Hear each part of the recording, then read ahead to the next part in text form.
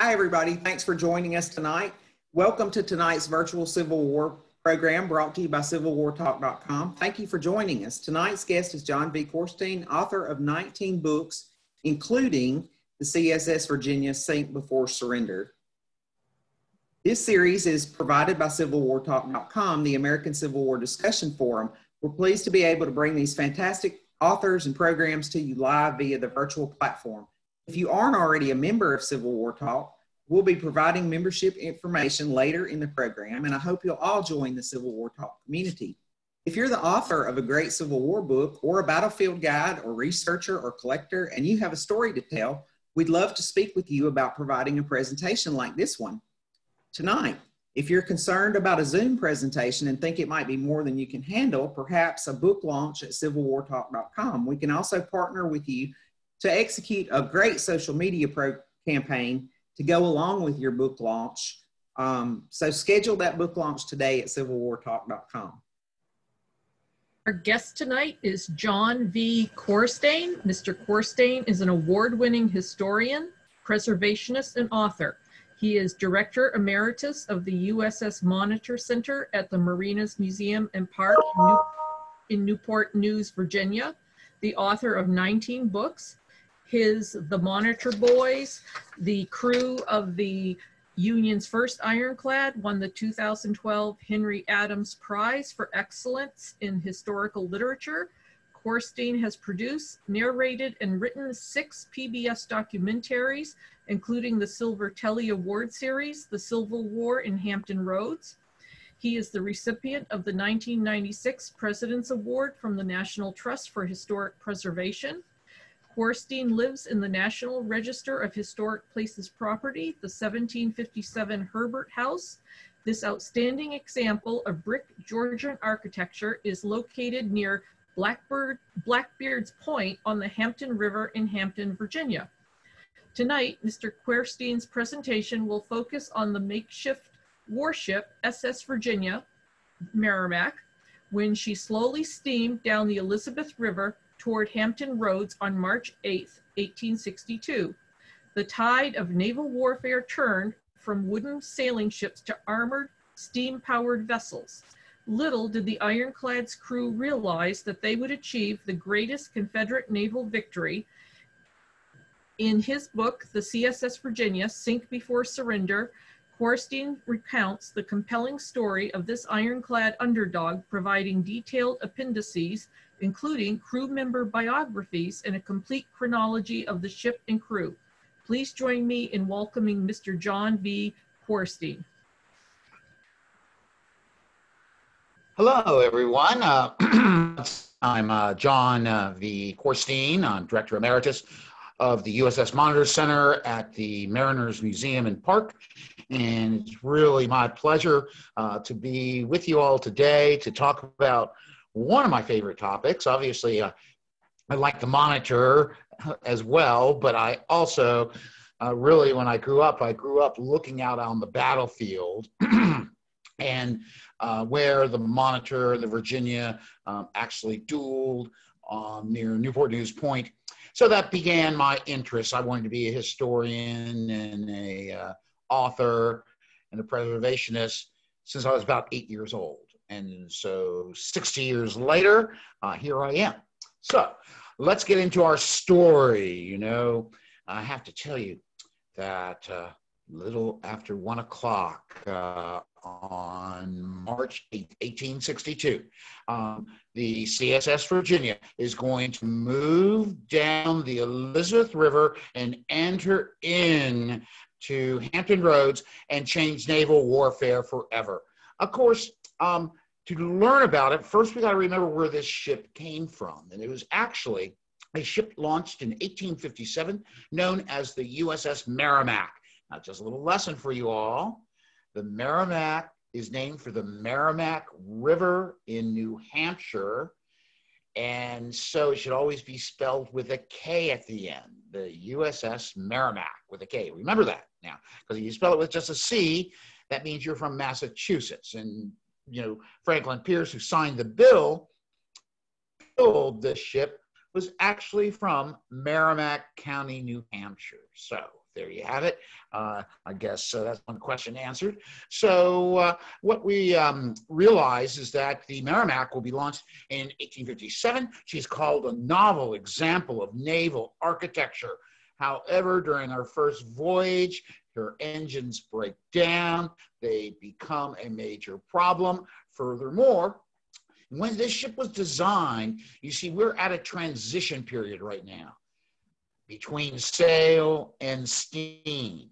So they wanted our new warships, ever since we built the Fulton II and the USS Mississippi, we wanted our ships to be powered partially by steam, but for economy's sake, also with sails.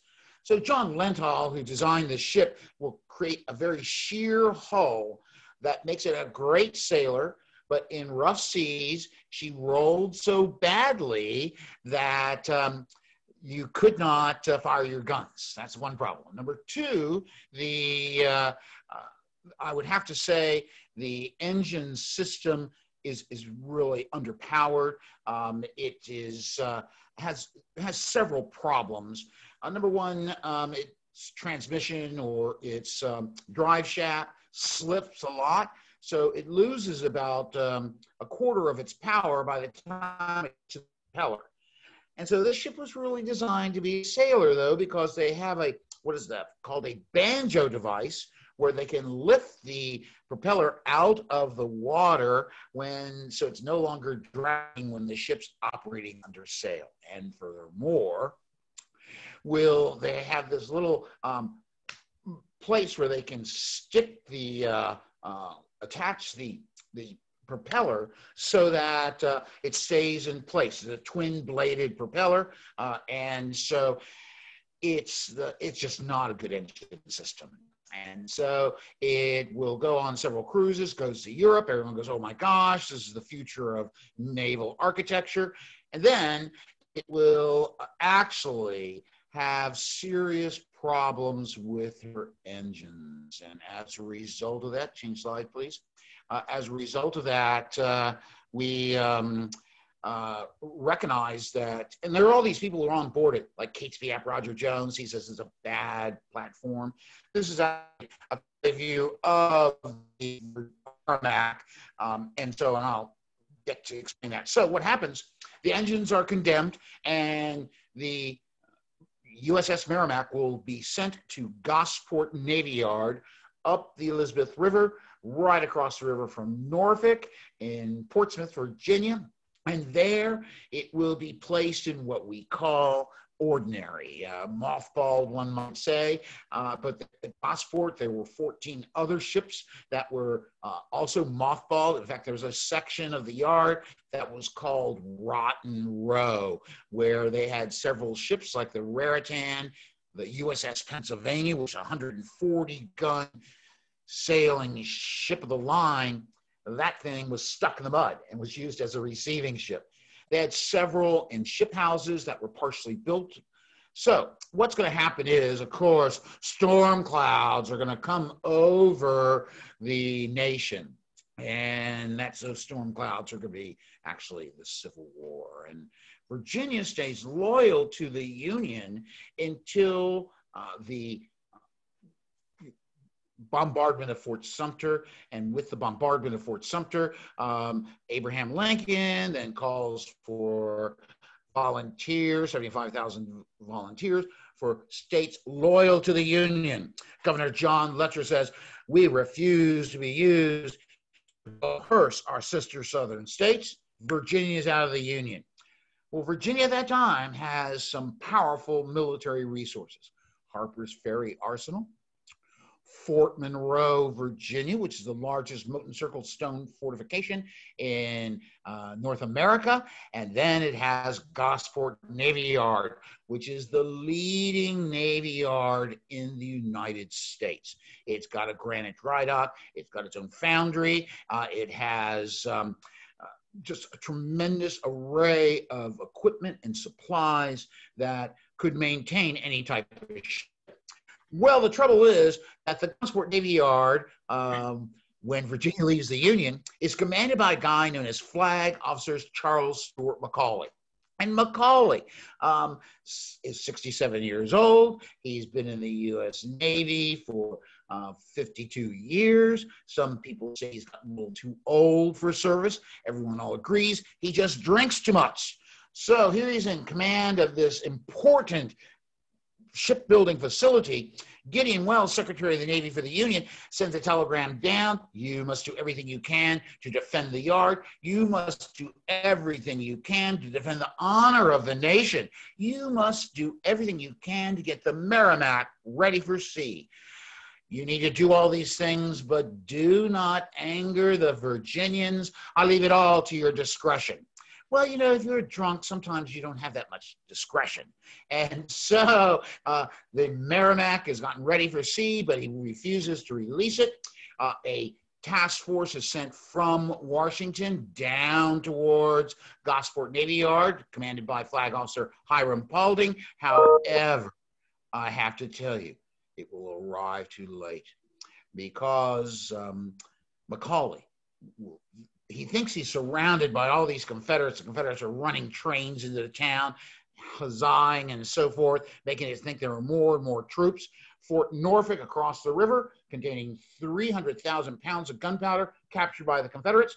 So Macaulay, on the afternoon of April 20th, 1861, will abandon the yard, set it on fire. All the ships throughout the yard are set afire, including the USS New York, a 72-gun ship of the line. The USS United States is not burned. Neither is the Cumberland, which is actually going to be able to leave under tow. But I'm going to tell you that Macaulay burns all these ships. The Merrimack, as we see right there, when they set her afire, they also pull her seacock. So the big question is, how well does a sinking ship sink when it's burning? You know, how well does it burn? Not well at all.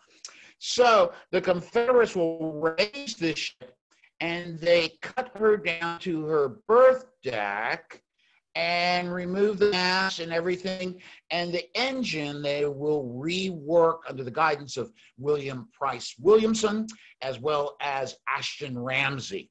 What to do with the ship? Slide, please.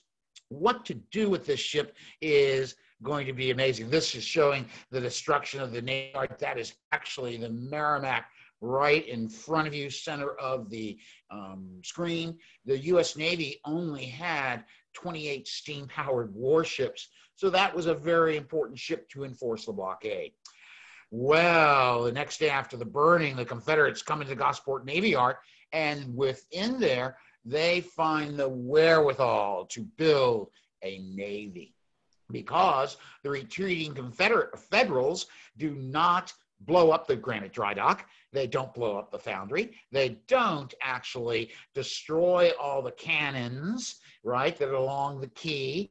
In fact, one of those cannons, a 9-inch Dahlgren, is on display in the Mariners Museum, and it shows where they took sledgehammers trying to break off the trunnions, and it just didn't work. Slide, please. So the Merrimack is raised and placed into dry dock number 1 and will be transformed. Now, there's a team of people. You see, the Secretary of Navy for the Confederacy, a man known as Stephen Russell Mallory, a really great guy, jolly, ruddy cheeks, kind of roly-poly figure. Every morning he woke up and had oysters and champagne to start his day. So he's my kind of guy. I learned about that made me do that, but anyway, another story. So the bottom line is that he said the Confederacy cannot outbuild the U.S. Navy, that the Confederacy must build ships heretofore never seen in naval warfare. They must be armed with rifle cannon. They must be iron-plated, steam-powered, and fitted with ram. And so this concept will be developed into reality by John Mercer Brooke and the naval constructor John Luke Porter. Now, Brooke and Porter hate each other, so, you know, it's kind of a rough team. But nevertheless, they're able to raise the Merrimack, place it into dry dock, and then begin its transformation. Number one, they got to work on those engines. Number two, the only place they could get the right iron plate was from Tredegar Ironworks in Richmond, Virginia. Now, KHP App Roger Jones and John Mercer Brooke did some tests on Jamestown Islands about iron and found that you had to have 2 layers of 2-inch iron plate not to have the plate penetrated. So the Virginia casemate, which runs 170 feet down the vessel, the vessel is basically, when it goes into service, it is virtually submerged. All you really see is that casemate. And that's the way the Confederates wanted it. So they actually have to build a bulwark of wood. So the casemate is going to be built out of 24 inches of yellow pine, white pine, and live oak, topped by 2 layers of 2-inch iron plate. Then they have to arm this ship. Now, I gotta tell you, the forward port, actually, there are 3 ports there, and that would house a 7-inch Brooke gun on a pivot mount. So it used 3 different ports to fire.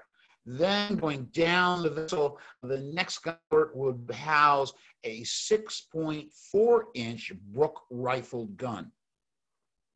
Brooke had developed these concepts of rifling. Actually, his rifling guns were better than any others during the Civil War. So then there are 3 more gun ports, and they'll be filled with 9-inch Dahlgren shell guns. And then the rear or stern port would have a 7-inch Brooke gun, also on a pivot mount. Oh my gosh, this ship is a death knell for wooden warships. And notice that ram. Oh my gosh, that is going to be suggested by John Mercer Brooke. And Porter said, we don't need it. And Brooke said, yes, we do. We're going to have it. So it's 1,500-pound cast iron that's fitted onto the bow of the vessel using bolts. Well, when they mount it, they actually crack the ram, but Porter doesn't care because he doesn't believe in the ram. So what happens? Slowly but surely, the ship is brought together. And on February 17, 1862, the ship will be launched, christened, and commissioned all at once, and it will be called the CSS Virginia. That's her name.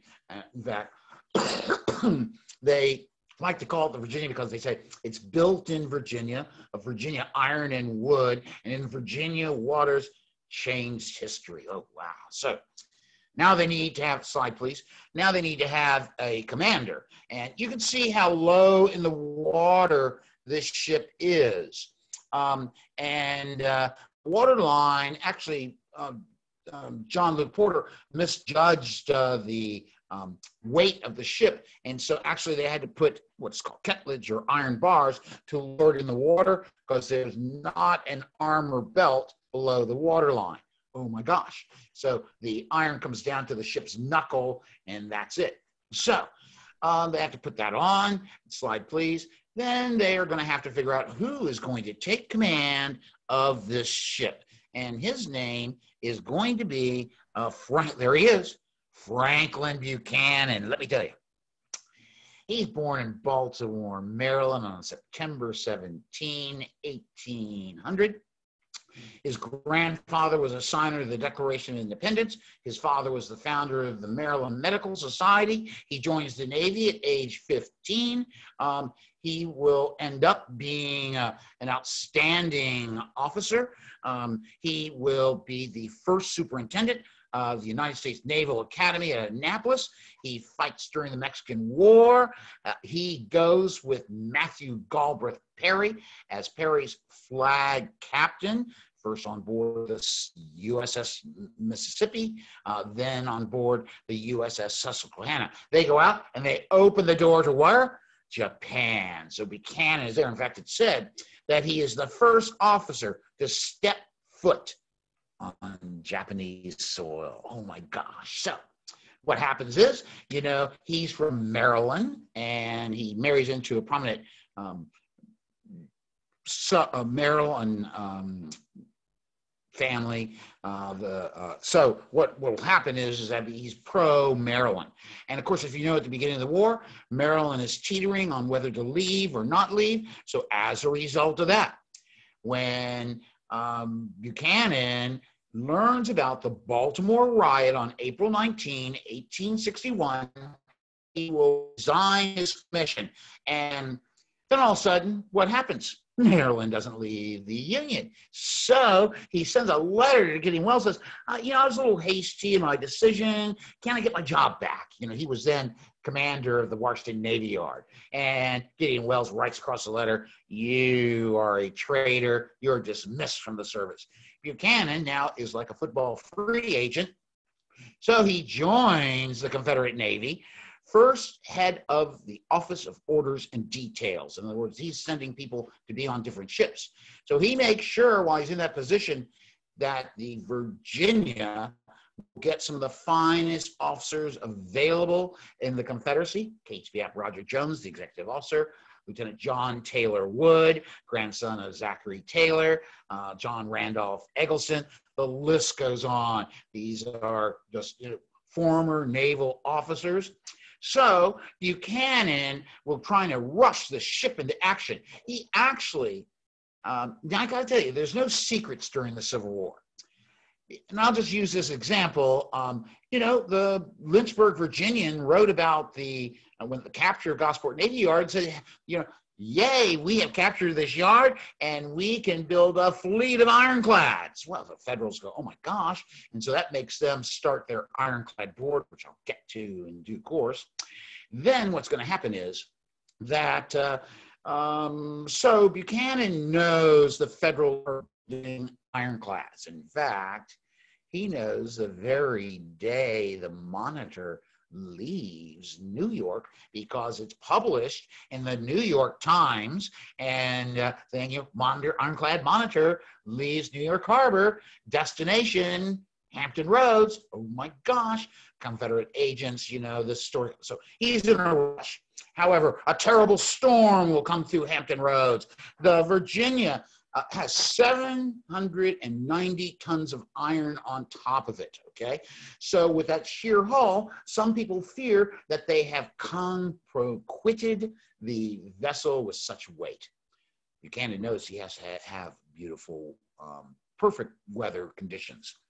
So on the morning of March 8th, 1862, the day bloomed just like any other wonderful day in spring in Virginia.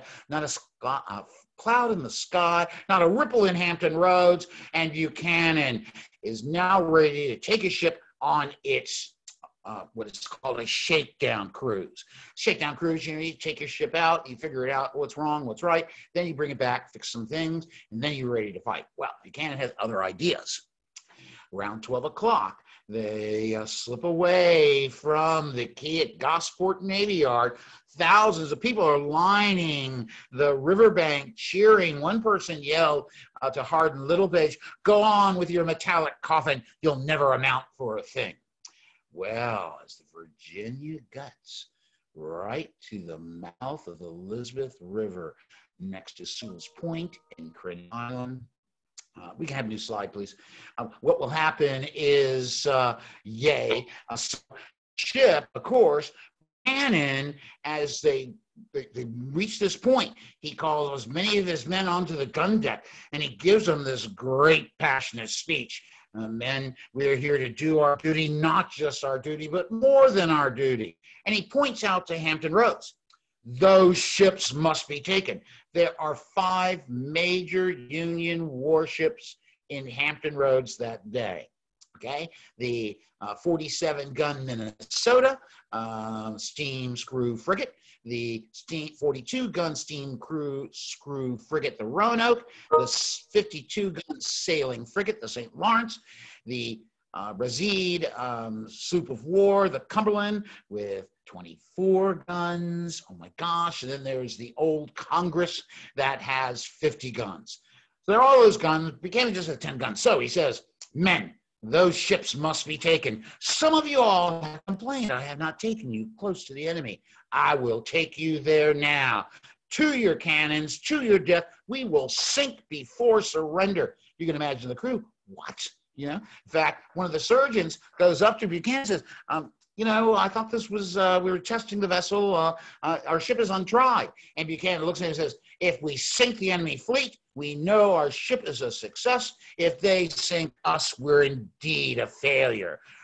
Boom, like that, it enters into Hampton Roads. One of the lookouts on board, the Minnesota, will see what looked like a floating barn roof with a chimney belching smoke come into Hampton Roads. Oh my gosh, it's got to stick into the channel because Virginia has a draft of 22 feet.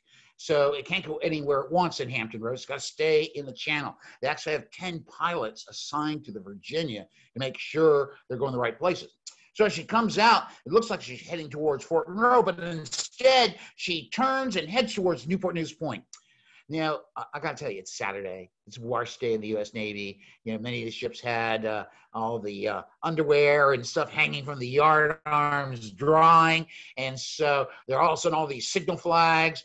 The screw frigates get their steam up. And because Louis Malsheepers Goldsborough, the commander of the North Atlantic Blockading Squadron at the time, and said, look, if that monster comes out, you just get all around her and you pound her into submission.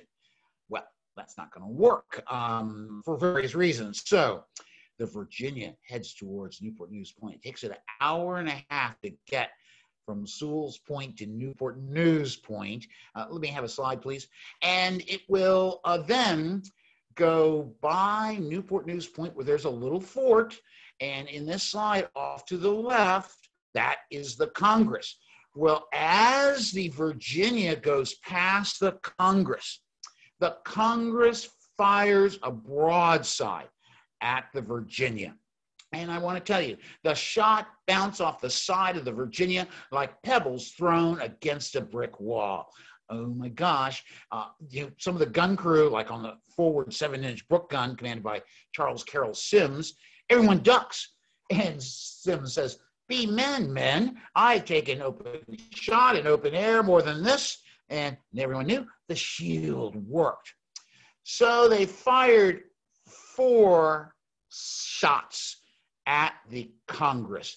Hot shot. And now I forgot to tell you that 2 of the 9-inch Dahlgren guns have been fitted to fire hot shot. Cherry red shot that logs into a wooden ship, and guess what happens? Voila, it burns. Plus explosive shells. Oh my gosh, this is terrible. Hot shot rumbled through, hit into right next to the magazine. Explosive shells critically injured the ship.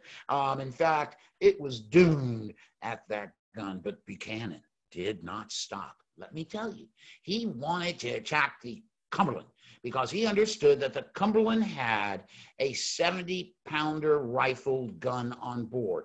Now, the 70-pounder gun is really not in the naval inventory, so it was probably a 60-pounder Parrott rifle. And he says, that's the only gun that can damage my ship, so I want to sink that ship first. This guy is crazy, I got to tell you. And so the Virginia heads towards the Cumberland like some subhuman monster. Some people said she approached like a half-submerged crocodile intent on evil. Well, as the Virginia heads into the Cumberland, it will fire its forward gun once, which decimates the gun crew of the rifled cannon.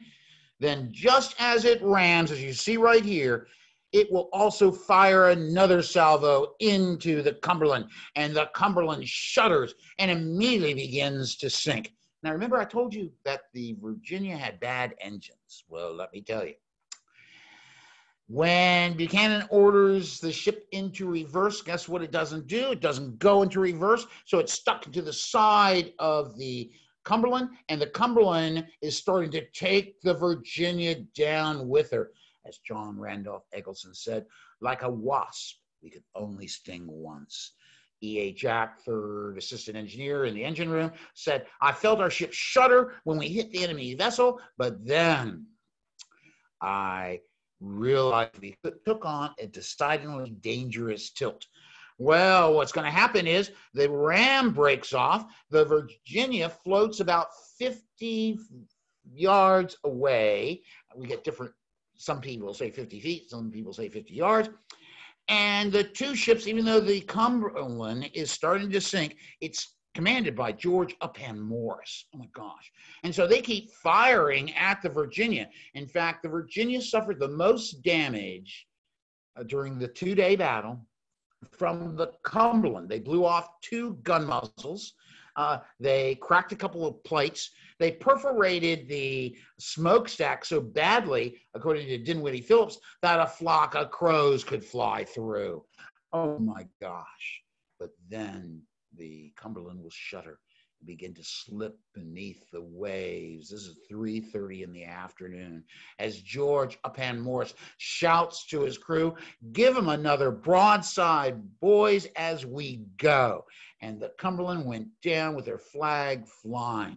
That moment, 3:30 on the afternoon of March 8th, is going to be the moment of change. This is where we prove the power of iron over wood. And as a result of that, we're not going to build many more wooden ships. We're now focusing on iron craft. Well, the Virginia takes a half hour to turn around and head back towards the Cumberland. The Cumberland is run aground. It can only use its stern guns to fire at the Virginia. That's not very good. The Virginia gets within 100 yards and starts firing into the Congress. Fires break out. The commander of the Congress, Lieutenant Joseph Smith, will basically be killed by shell fragment, and they put up the white flag. Buchanan is now just excited. He's blood up. He gets up on top of the casemate and he orders, now there's some steamers, the James River Squadron with the Jamestown and the Yorktown come down, right, to join with this fight. Also the Teaser, which is 1-gun armed tug, and also 2 armed tugs that are supporting the Virginia coming out of the Elizabeth River, the Beaufort and the Raleigh. The Beaufort goes alongside of the Congress to take off wounded, formally take the surrender, and then make sure the ship is going to burn. Well, according to William Parker, commander of the Beaufort, he says as soon as we got there, starting taking off the wounded, fire was unleashed against them from the shore. See, as the Virginia came around Newport News Point, a shell from the Beaufort actually went through the headquarters of the commander of Camp Butler, Joseph King Fenno Mansfield, a graduate of West Point class of 1819. And I got to tell you, he's mad as a hornet. So he says, fire on those ships. And some of his men said, well, they're under a white flag. We can't do that. And Mansfield says, I haven't surrendered, have I? So they pepper him with shot. Parker backs away from the Congress. Buchanan is up on top of the casemate. He's mad as a hornet. He tells a Marine to give him a musket, and he starts shooting at the soldiers on the shore. Now, if you're a Union soldier on the shore, you just watch this monster sink 2 of the Union vessels. What might you do? That's right. They shoot Buchanan in the hip, grievously wounding him. He's brought down to the gun deck. He shouts to the men, do not worry, men. The wound is not mortal. I will soon be back amongst you. Then he turns to his executive officer, Catesby Ap Roger Jones. Plug that ship full of hot shot. Plug her full of hot shot till she glows. And he gives that order knowing his brother, Thomas McKean Buchanan, is paymaster on board the Congress. So now the Virginia is going out of, see, the Congress of Cumberland are in the James River, so it comes back out into Hampton Roads. Now, what had happened in the meantime is that these other Union ships head towards the Newport News Point. And the big thing is that the Minnesota runs aground on Newport News Bar. The Roanoke tries to take a wider tack. It runs aground on Middle Ground Shoal. And then the St. Lawrence is pulled by tugs, and it runs aground on Newport News Bar. Oh my gosh, they're sitting ducks, but the tide is going out. Darkness is shrouding the battlefield. And with that, they send shot into the St. Lawrence and the Minnesota. However, Catesby Jones, now in command of the ship, will decide they'll finish off the Union fleet tomorrow.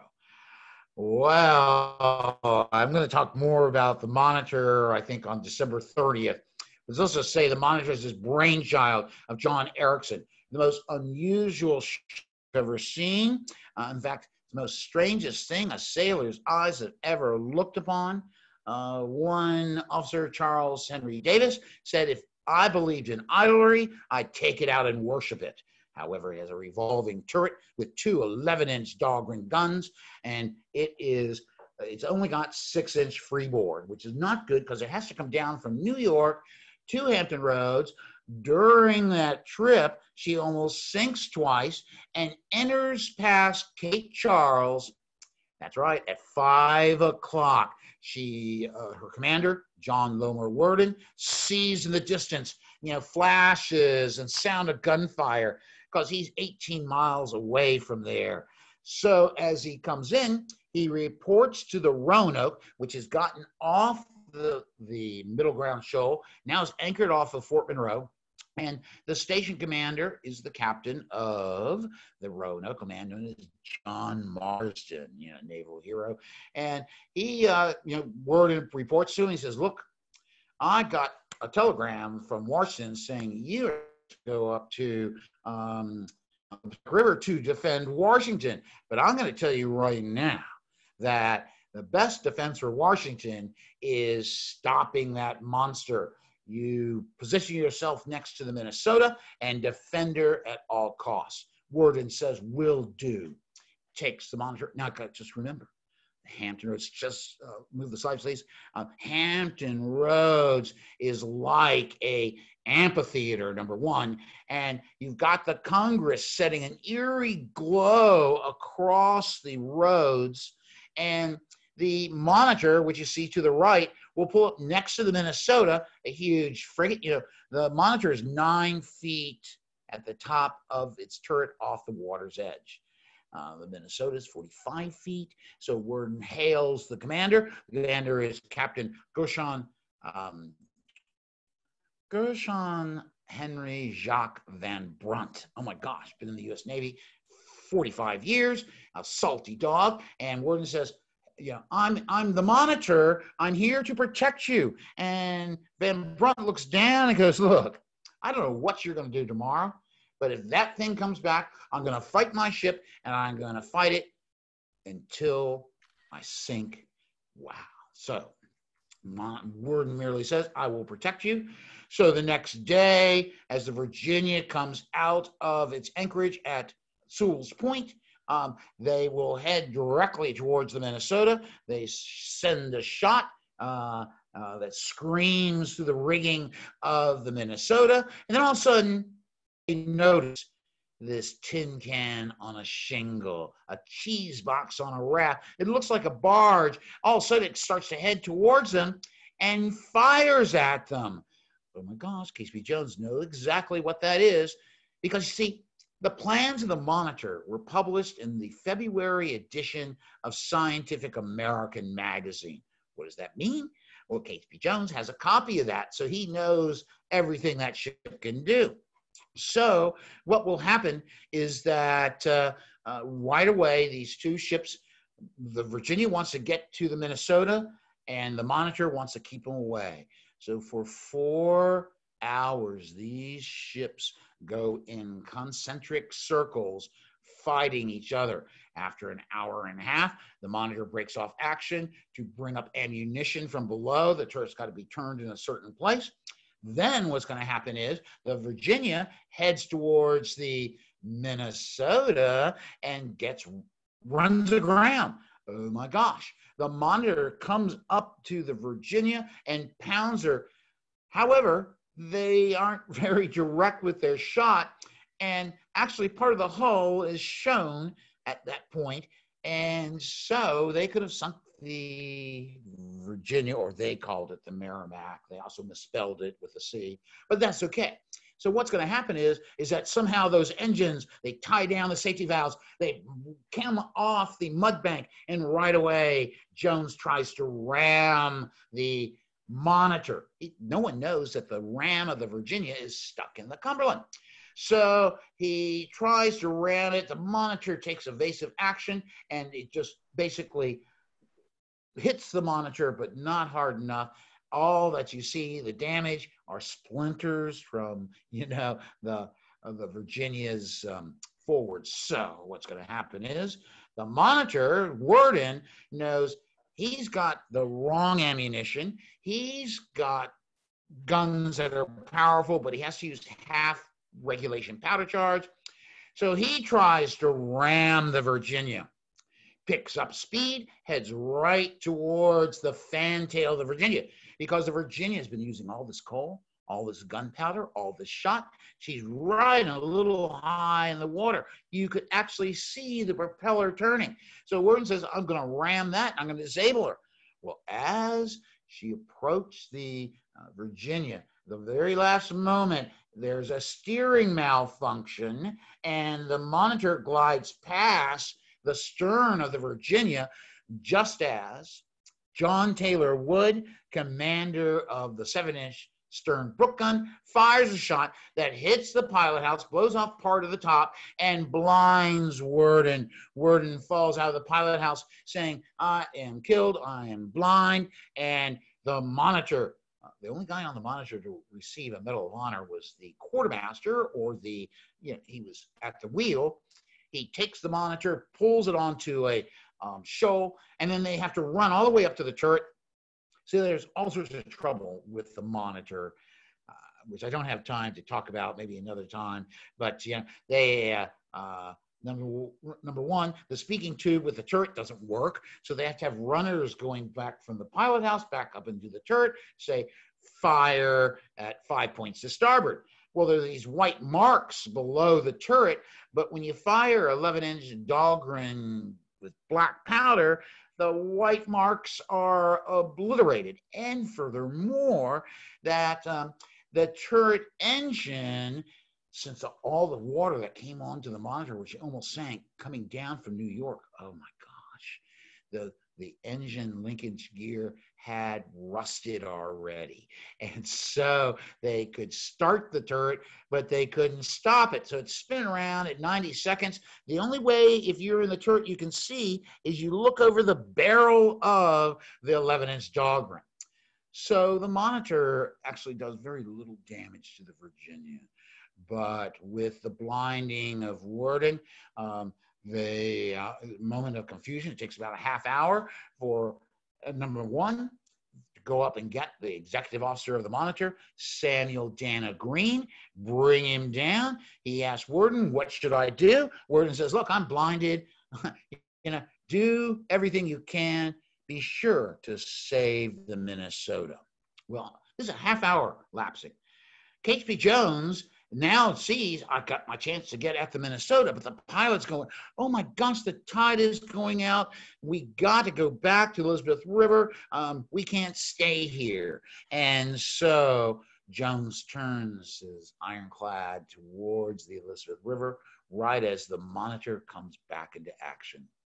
Both sides declare victory. However, the Monitor won a victory because it stopped the Virginia from sinking any other wooden warships in Hampton Roads.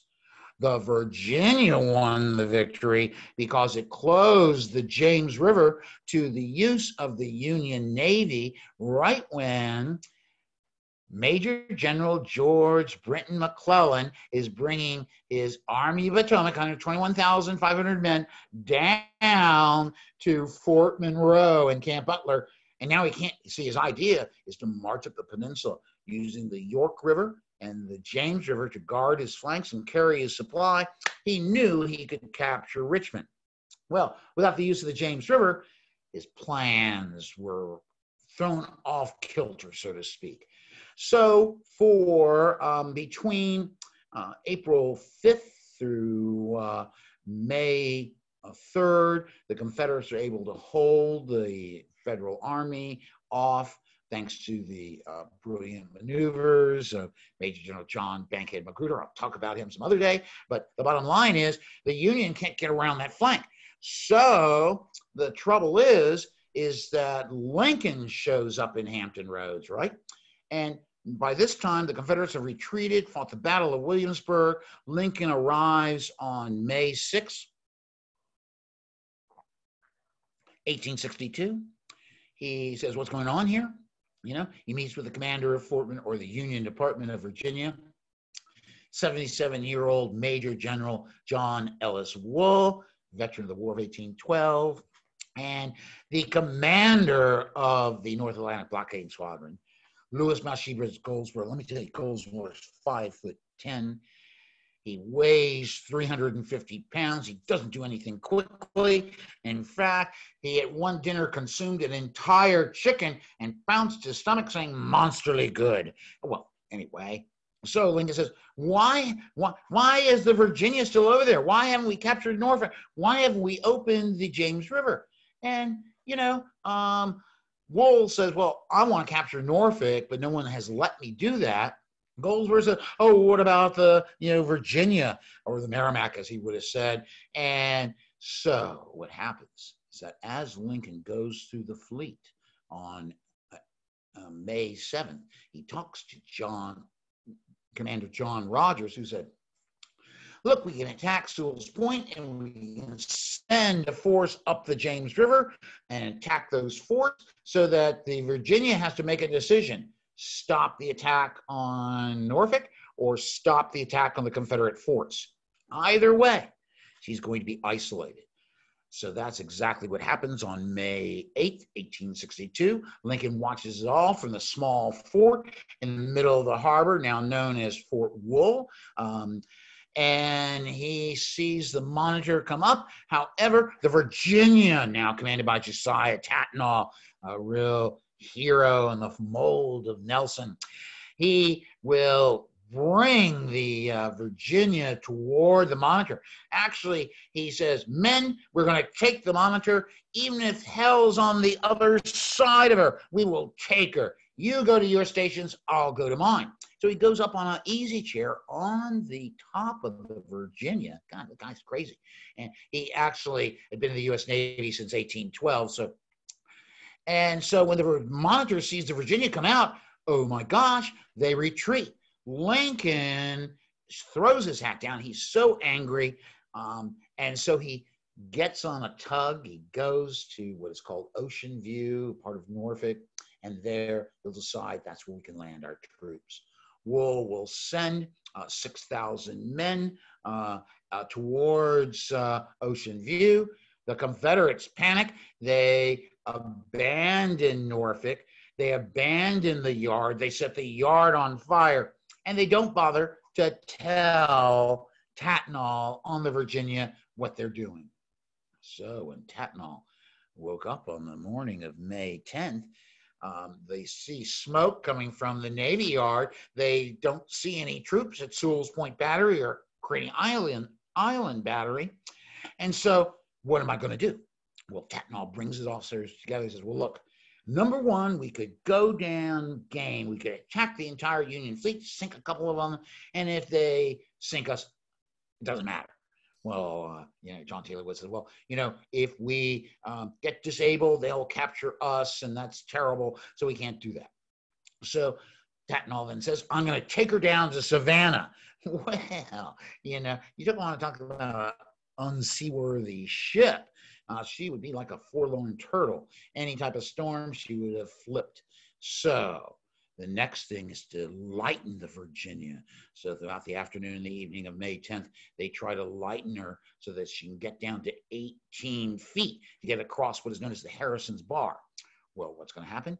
The pilots go up to Tatnall around 2 in the evening and says, I hate to tell you, but the wind's in the wrong direction, blowing the water backwards across the bar. So you got to get down another feet. Well, they can't do that. And now the Virginia is no longer an ironclad. So Tatnall will run the ship aground on Craney Island, and the crew will eventually set the ship on fire. What a sad ending to such a fresh beginning, lamented one of her crew members, Richard Curtis. So in essence, the Virginia blows up. Lincoln actually is on Fort Monroe. He goes up to this bastion and he sees the Virginia blow up, right? And, the casemate turned red hot because of the flame, and then finally got to the magazine, so it blew up. Lincoln says, she had been a thorn in our side for such a long time, but now she is gone. And the U.S. Navy then is able to go into the James River, but they fail to reach Richmond, which is a whole nother story. I think I've almost gone too long, but I'll talk about the Monitor on December 30th when I'm back here on Civil War Talk.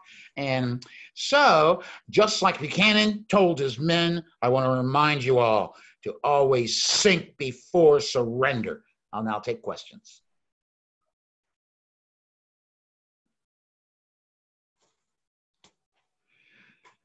Okay.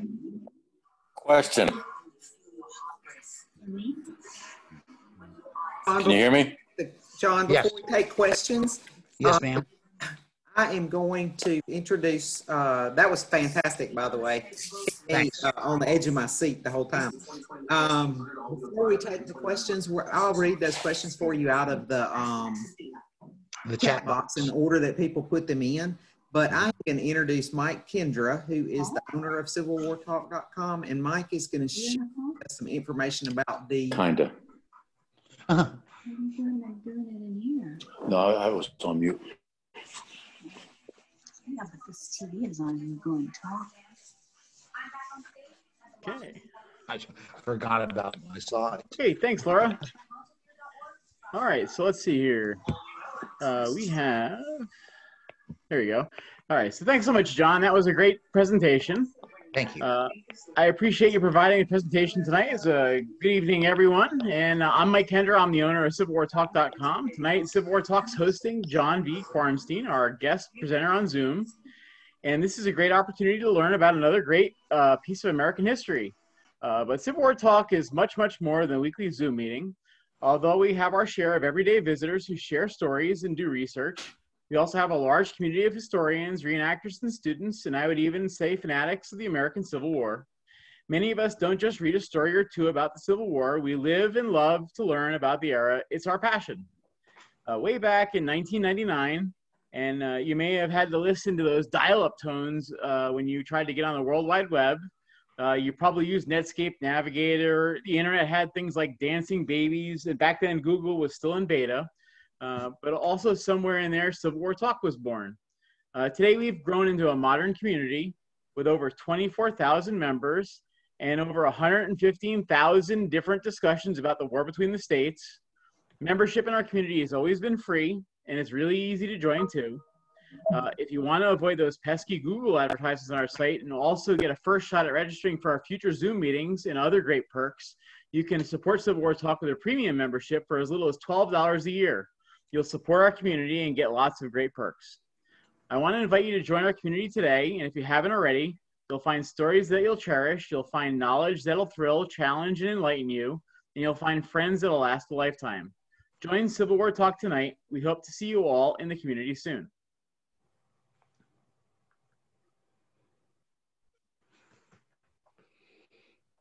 Okay. Thanks, Mike. Mr. Quarstein, if you're ready to get to those questions, we can take some of them now. Daggum right. Okay, let's see.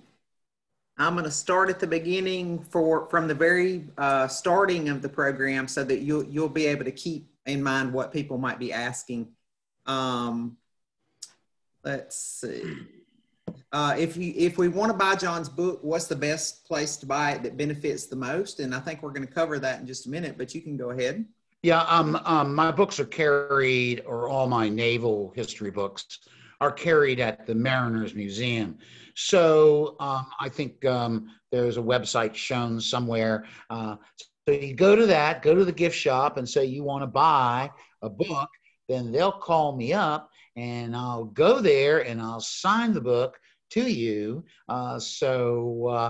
Even if you're in Denmark, you can get a book. So I'm happy to sign them because I have to go to the museum every so often these days, but mostly I just do Zoom presentations. So I got one Friday for the Mariners Museum, so anyway.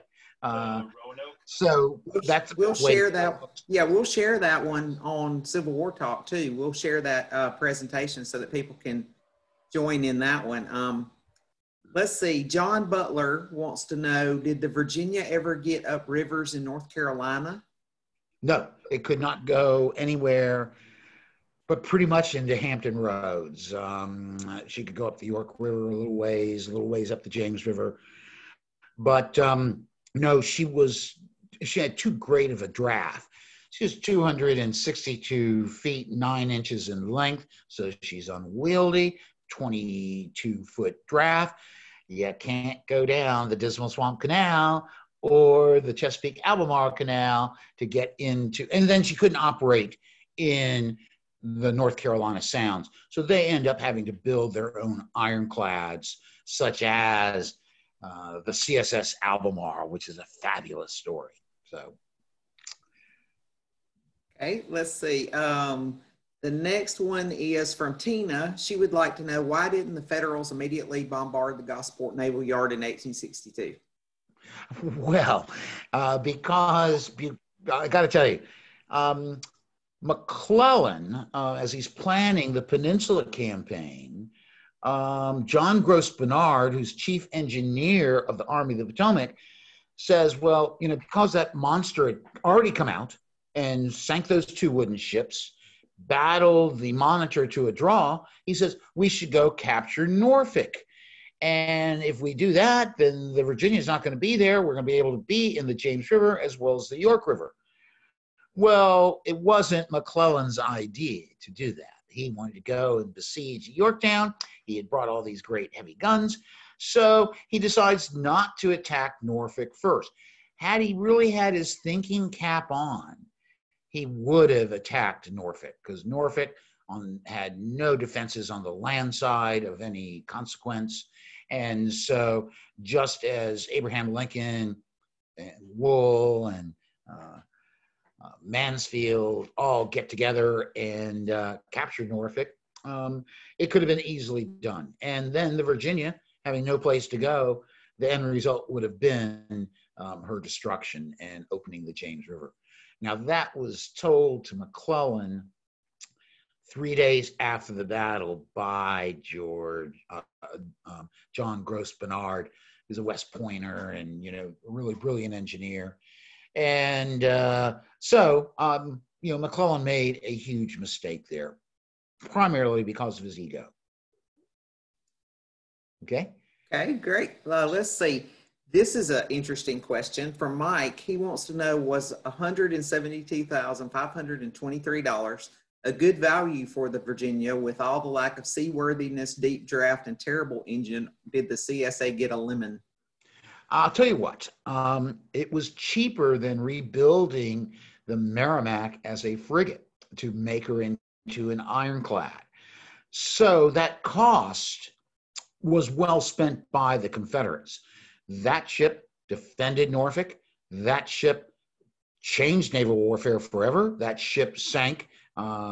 Actually, she destroyed 2 transports, captured another, sank the Dragon, an armed tug, damaged the St. Lawrence, the Minnesota, damaged the Monitor. Well, let me tell you, it was a powerful warship. Was it worth the money? Well, if you compare the money spent on other ironclads elsewhere, like up in Richmond, yeah, it was very worth the money. Just think of the CSS Georgia in Savannah, and you can start to understand that thing could only go 3 knots, so it couldn't stem the tide. So, so I think considering the desire of Mallory to create a new class of warships, he was right on it, and it was worth the money. Okay. Someone would like to know, did Buchanan and his brother both survive the war, and did they reconcile afterwards? No. Buchanan recovers, and he goes down to Mobile Bay, is promoted to admiral, and he'll fight Farragut during the Battle of Mobile Bay, August 5th, 1864. Great story, which I'd love to tell on another time. However, his brother is shot by a sniper near Apalachicola, Florida, on board the Pembina gunboat. So no, they didn't get to reconciliate or anything like that. So it's a sad story, but there are so many instances. This is one of the strongest instances of brother versus brother in the Civil War. Absolutely. What a great story. So about Catesby and Roger Jones, somebody said he went on to run Richard, went on to run the naval operations at Selma and had a storied history. Can you expound on Catesby? Oh my gosh, he was a brilliant ordnance officer. Catesby ap Roger Jones. The ap is a Welsh idiom saying son of. So he's Catesby, son of Roger Jones. Got you there, didn't I? And so, he was a brilliant officer, ordnance. He one David Dixon Porter said, all these officers resigned from the U.S. Navy. And he said the only 2 that we really cared about was John Mercer Brooke and Catesby ap Roger Jones. So Jones, after being in command of the Virginia on March 9th, he stayed executive officer. He went and fought at the Battle of Drury's Bluff on May 15, 1862. Then, because they needed to produce more Brooke rifles, he will end up being in charge of the Selma Gun Factory, which produces the Brooke guns for the Tennessee and for the Baltic and several other ships. So he wanted to fight, but his talents were really in ordnance, and so he was put in the best place to support the Confederacy. After the war, I got to tell you, he joins a partnership trying to sell used military equipment to, they were fighting down in South America, which was called the War of the Pacific. I call it the Guano War because they're fighting over these islands that have guano. So anyway, what's going to happen is he's down there in Selma. He gets in an argument with a neighbor, and the neighbor shoots him dead. And so ended the life of Catesby ap Roger Jones. But not the history. Pardon? But not the history. The UCV camp in Selma is the Gatsby camp, and this is an early ribbon from the mid-1890s from the UCV camp in Selma, named after him. He has a storied career. I mean, his work at Selma was phenomenal. I mean, if you think about creating basically a forge, building rifled cannon is a complex process. And what made Brooke guns better than Parrott's is that Brooke, number one, cast the guns with a liner inside of it so that he would pull that out. He then had a rifling machine to rifle it. Then he'd heat up the barrel again and put on bands. And some of his guns had 2 bands, Some had 3 bands. And that is probably one of the greatest things Jones did for the Confederacy, in my opinion. Yeah, and he lived So on in Selma. he made a factory from nothing into a, producing really needed guns for the Confederacy. Yes, he did. And he lived on into Selma. He's buried in the cemetery in Selma. And there's still a SCV camp there by that name today. Yeah, he actually was in command of the Chattahoochee for a little while in 1863 before they decided to build the Selma gun factory. Jones' uniform is at the Confederate Naval Museum in Columbus, Georgia. In Columbus, yes, I've seen it many times. I've been there, So anyway, thank you for your question. You're welcome. Very cool. So the next question says, French Forest takes some blame for taking too long building the Virginia, but it seems like there were a lot of problems building an experimental new ship from a derelict wreck that was raised from the muddy bottom of a river. Was the blame really valid, or did he have a claim to command the Virginia as it said he desired to? Well, French Forest had more seniority than any other naval officer. So by that, he felt he deserved to take command of the Virginia.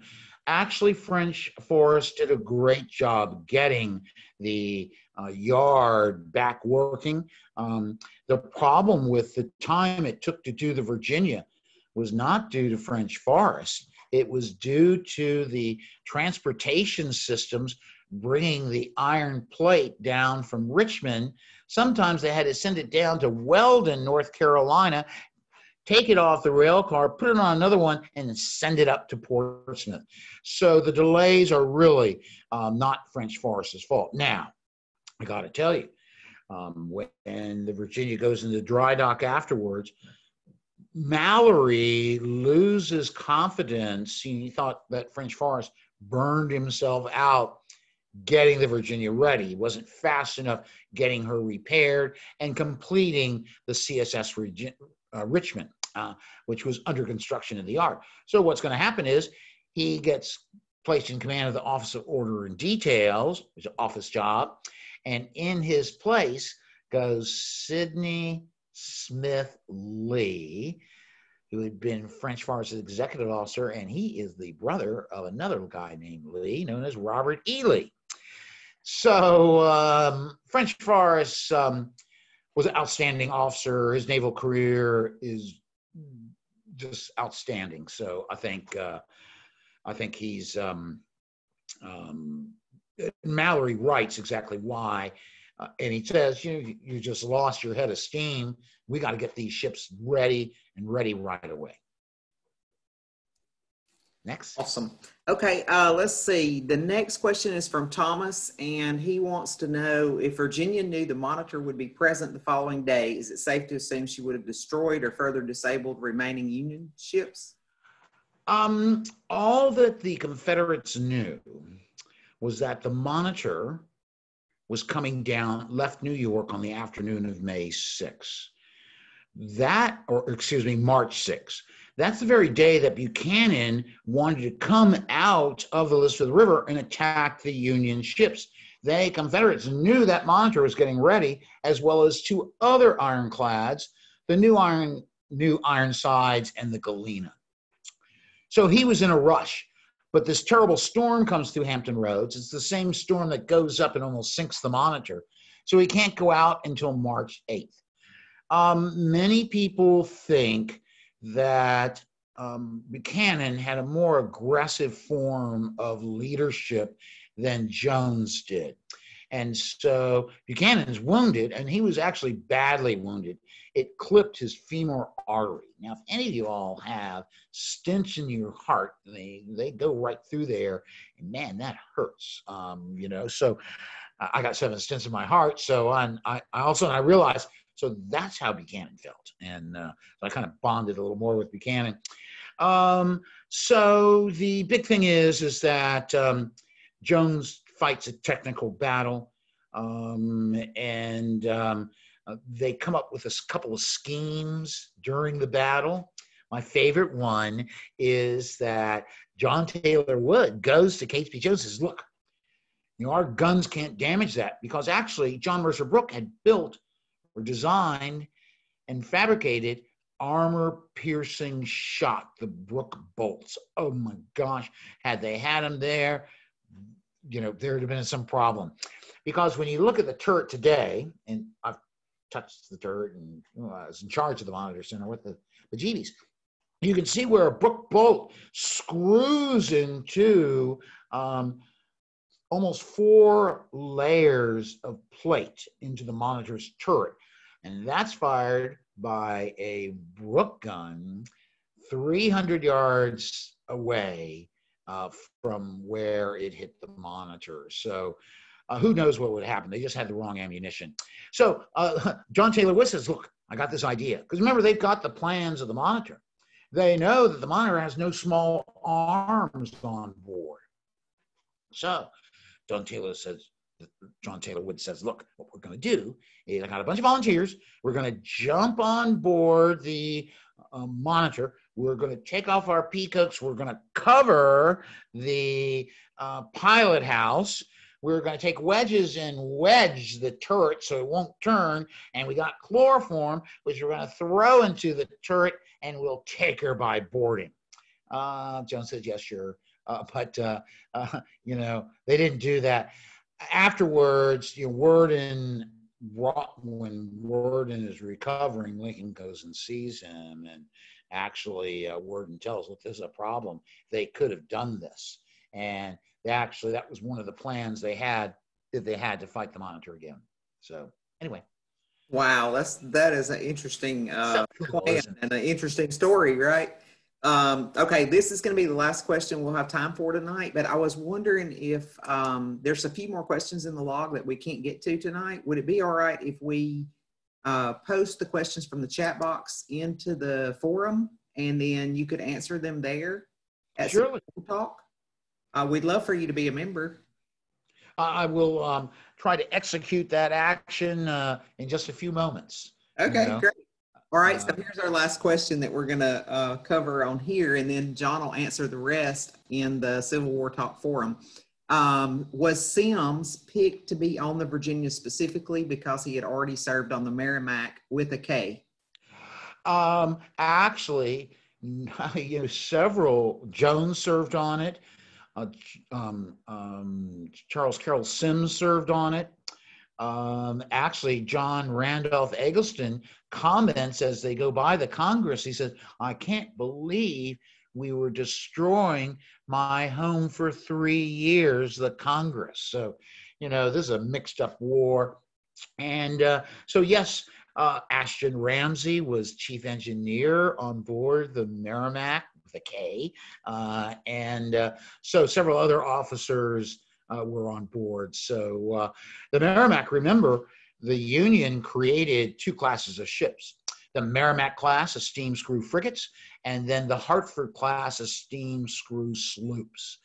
And those were the most modern ships in the U.S. Navy when the war broke out. And the frigates don't get the same amount of work as does the sloops, because sloops took less drag. Actually, I'm telling a story for the Mariners Museum on Friday about the USS Roanoke, because when the Merrimack is turned into the Virginia and comes out and sinks those ships, the Union goes, oh my gosh, we could take one of our steam screw frigates and turn it into something even better. Well, it's a 3-turreted ships, all centerline. This is a massive ship. However, she's top heavy. She rolled. You don't want to be in a storm on a ship like that. And so she stayed as a defensive ship in Hampton Roads. But the concept, the Roanoke concept, is going to really be what nations start to build in the late 1870s and early 1880s. So anyway. I can't wait to hear that story. I'll have to tune in on Friday. We'll definitely list that one on the forum so that everybody can join that one. That'll be exciting. Well, John, thank you again for joining us tonight and for answering all the questions. Just a reminder that all the presenters who appear on Civil War Talk Presents do so without compensation. And in order to help help promote their books, we like to do this at the end. So I hope you don't mind, John. I don't mind at all. Good. Well, at the Mariners Museum the other day, I checked just to make sure these were in stock, and they are. So you can order these titles directly from the Mariners Museum. I'm sure Mr. Quarstein would appreciate it if you would order them from there. And like he mentioned earlier, he'll be able to sign them if you order from there. This is the CSS Virginia Sink Before Surrender, which is the book that he spoke about tonight. But he has a total of 19 books, so 18 others besides the one that he spoke about tonight. And here are a few of those. The Monitor Boys, the crew of the Union's first Ironclad, actually won the 2012, I believe it was, Henry Adams Prize for Excellence in Historical Literature. And these titles are also available at the Mariners Museum for immediate shipment. And then I told Mr. Quarstein ahead of time that I had to mention some of the other books unrelated to the war. So the Civil War Along the Virginia Peninsula, and my personal favorite, Yorktown Civil War Siege, Drums Along the Warwick. So my suggestion is to just go ahead and order all the ones that they have in stock and place your order tomorrow. And Tina will enter the link into the chat so that you can do that. Before we close, we always like to show you the upcoming programs that we have coming up for you, and I hope that you'll take a look at these. There's some really great ones coming up. We have, next week, we'll have John Scales, the battles and campaign, retired Brigadier General John Scales, on the battles and campaigns of Confederate General Nathan Bedford Forrest. And then October 7th, Jan Kroon with The War Outside My Window, the Civil War Diary of Leroy Wiley Gresham. Lance Herdigan on the Iron Brigade on October 14th. Neil P. Chatelaine on October 21st on Defending the Arteries of Rebellion, Confederate Naval Operations. And then Jerry Wooten, who sort of premiered last week on our program unexpectedly to promote his upcoming program on October 28th on Jacksonville. And it's actually almost that program will almost be an anniversary one also, because it's happening on October 28th, and the Johnsonville battle happened on November 4th and 5th. So that'll be kind of exciting to have that happen then. On November 4th, Scott Mingus on the Cumberland Valley Railroad in the Civil War. We've had a couple of requests for naval and railroad, so I think we're covering those, Mike, in these upcoming programs. And then on November 11th, all the Gettysburg fans will be excited to know that we have Ron Kirkwood coming with the George Spangler Farm. December 2nd, Steve Norder on the campaign to seize Norfolk and the destruction of the CSS Virginia. Imagine that. I know about that story. Yeah, and then December 9th, we have Christopher Loperfido on Death Disease, a medical program, the Civil War letters of Surgeon James D. Benton of the 111th and 98th New York. And then guess who's back on December 30th? John Quarstein will be back on the sinking of the USS Monitor. And that's going to be on the anniversary, right? You want to tell us a quick teaser about that one? This is a great, this program I take from Christmas Day, because here they're having all these parties, they're eating well, and all of a sudden they get orders to go down to Beaufort, North Carolina, because the U.S. Navy was planning to attack Wilmington, believe it or not, in early '63. Well, as soon as they got those orders, Samuel Dana Green said, this is not an ocean-going vessel. So she's towed south by the Rhode Island, and they hit this tremendous gale.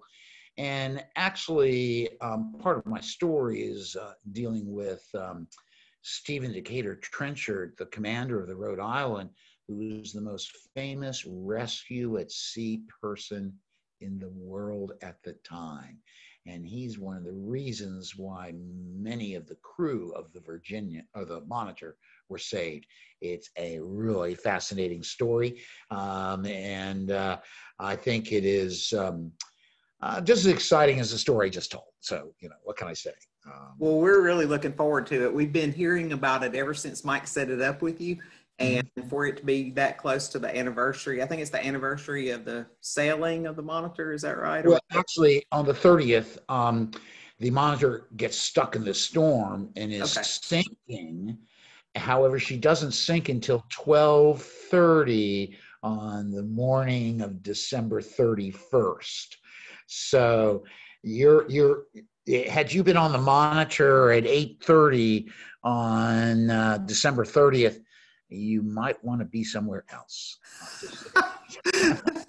Right. Well, we're really looking forward to that one. And I hope that everybody will join us next week on Wednesday at 8:30 with retired Brigadier General John R. Scales on the battles and campaigns of Confederate General Nathan Bedford Forrest. And we will see you next Wednesday. Thanks for coming. Thank you all.